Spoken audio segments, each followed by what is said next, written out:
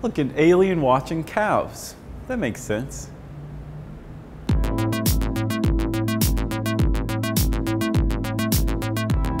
Science is having a terrific season right now. The scientific method has flown us to the moon, extended the human lifespan, and even put the internet in our pockets. But before we got to the point we're at right now, a lot of really brilliant people have had some really bonehead ideas.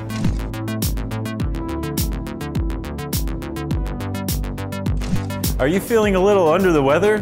Maybe your phlegm-to-black-bile ratio needs to be adjusted. Ancient physicians like Hippocrates used to believe that human temperament and health were the result of an interplay between the four bodily humors: blood, phlegm, black bile, also known as melancholy, and yellow bile, also known as choler. The craziest part is, this whole idea made it into the Middle Ages and beyond. You can thank the bodily humors idea for things like bloodletting and enemas.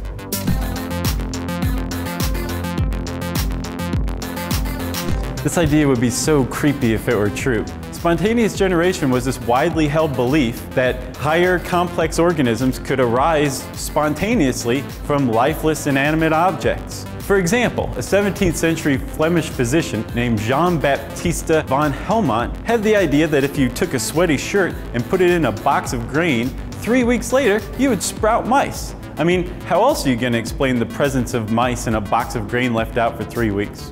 Von Helmont also had the idea that if you took basil leaves and pressed them between two bricks, you could make a scorpion.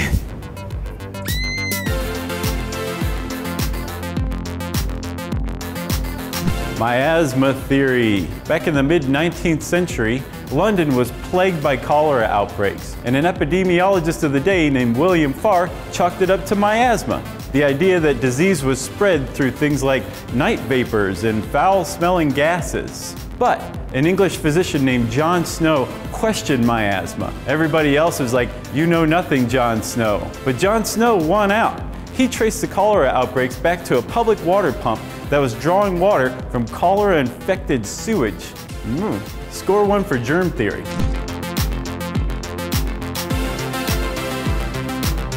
Yes, even Aristotle, arguably one of the most brilliant people who has ever lived, had a couple of missteps along the way. Take, for example, his idea that different objects will fall to Earth at different rates. It makes sense in a way, which is probably why it took 2,000 years for Galileo Galilei to come along and smash the idea to bits. We now know today that two objects, regardless of their mass, accounting for wind resistance, will fall to Earth at the same constant rate. Supposedly, Galileo tested this by dropping cannonballs off the Leaning Tower of Pisa.